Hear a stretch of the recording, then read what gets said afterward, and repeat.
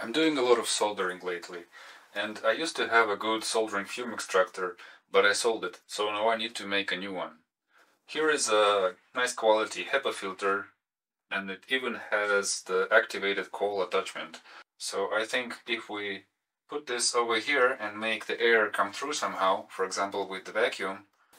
Here's the genius plan. Cheapest plywood I could find.